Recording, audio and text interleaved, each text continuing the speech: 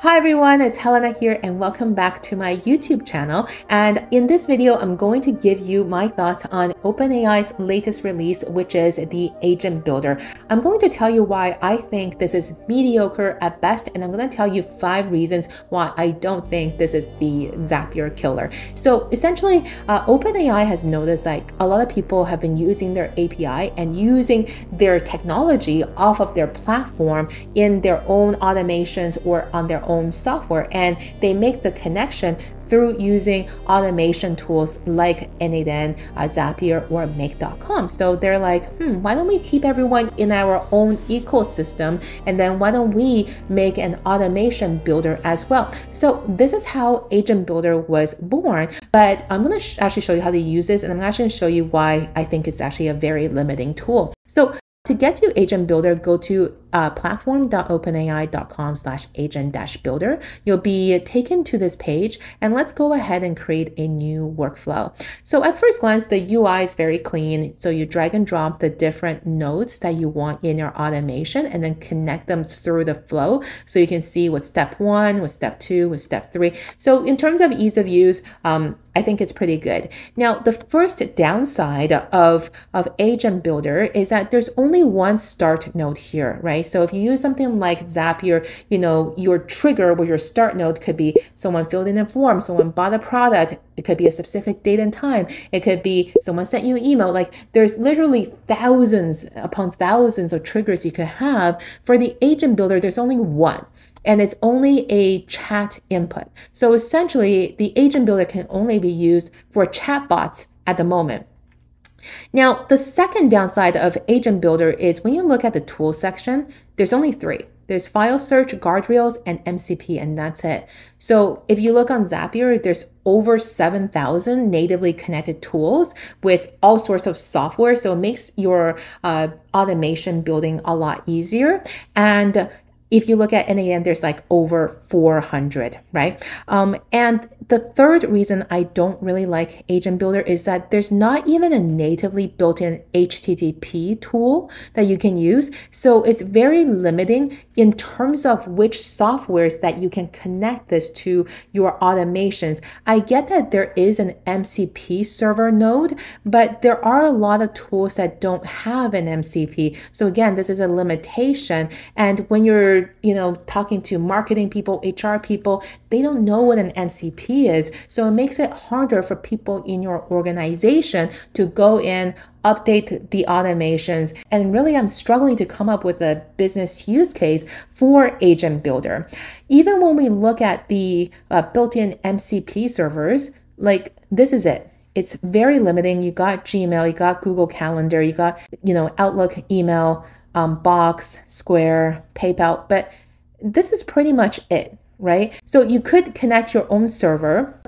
This does require a bit of tech skills in order to do that. And it's also an extra step because you have to now connect your HTTP request to an MCP server, get that MCP server up and running, connect that to here in order to use our automation. So I don't see the point of doing all of those extra steps when you can just use Zapier or N8N, quite frankly. So I want to quickly talk about like the difference between an MCP and an HTTP request as well. So if we look into the Gmail MCP, for example, that's natively built in by OpenAI. Now, if we look under tools, we can see there's a whole bunch of tools here. So we can batch read emails, get profile, get recent emails, read emails, search emails, etc. Right? So each and every single one of these tools, it's an HTTP request. Okay. So MCP is a collection of different API endpoints.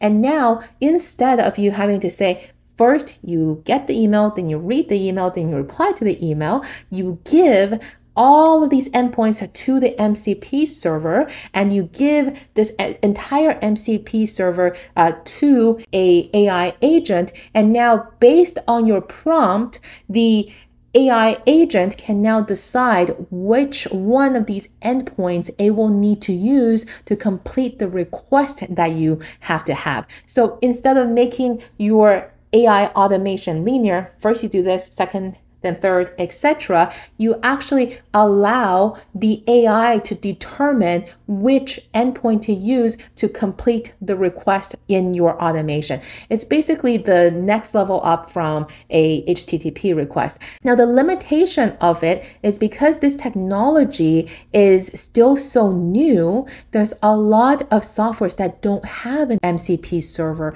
yet, and because Agent Builder does not have a built-in HTTP request, there's a lot of limitations in terms of what you can build inside of your Agent Builder workflow. And lastly, to deploy this automation that you just built, you press on publish, and after it's published, you click on code and you'll be given a chat kit and agent SDK. So you're given all of these code. If you're not techie, you have no idea what to do with all of this. And honestly, I didn't spend the time to figure it out because I just don't see the point of it. Like, why would I spend my time trying to figure out how to deploy all this code when I can make this entire automation on Zapier or N8N and I don't have to be limited in terms of my deployment? So those are all of my reasons why, like, I don't think Agent Builder is really production ready. I think it's a good concept. I can see where OpenAI is going with this,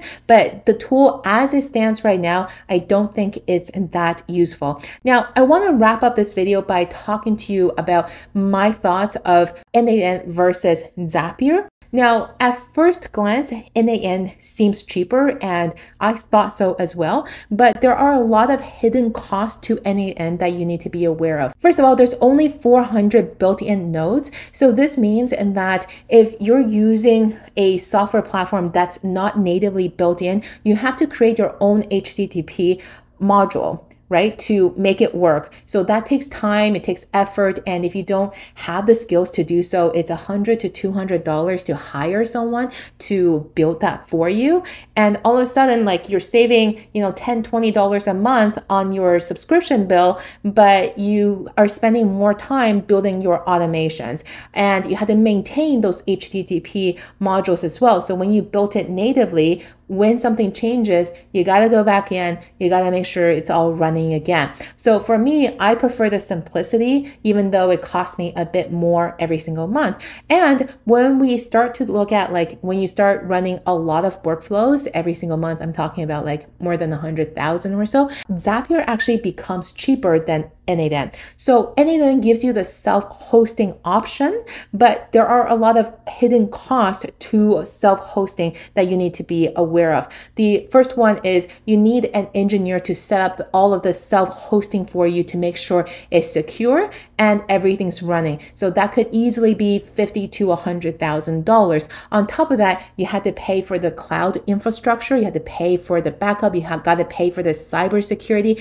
you got to pay for the hardware costs, you got to pay for the monitoring, alerting, etc. So it could easily add up to 6 figures when you're trying to self-host everything. That's something to consider. So you got to consider all of these extra costs and do the pros and cons to see if it makes sense for you to self-host on N8N versus just having a cloud infrastructure that's compliant and works out of the box, easy to use, like Zapier, okay? So I wanted to raise this point because I've seen a lot of YouTube videos going around saying, like, you can run workflows for free when you self-host with N8N, but you gotta be aware of these hidden costs.